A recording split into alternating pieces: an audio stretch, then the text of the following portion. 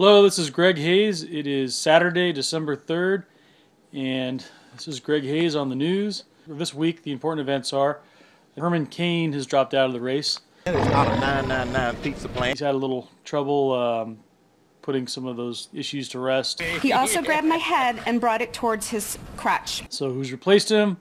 Newt Gingrich, who apparently has been married 3 times. He's quick with his tongue. When you go back and check some of his facts and some other things, sometimes it's not always 100% accurate, but I mean, that's not really that important, I suppose.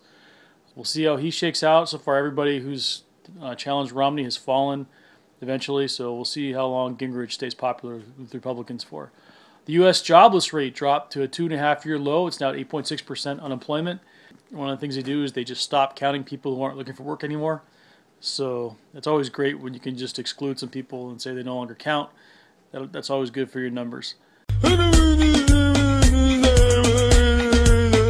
Michael Jackson's doctor, Conrad Murray, was sentenced this week 4 years in prison for manslaughter. I mean, he was convicted of being responsible for someone's death, so you know he'll probably do about 2 years. They're saying is probably what he'll end up doing. He should have to suffer a stiff penalty, but at the same time, this wasn't something he did intentionally, so seems fair to me.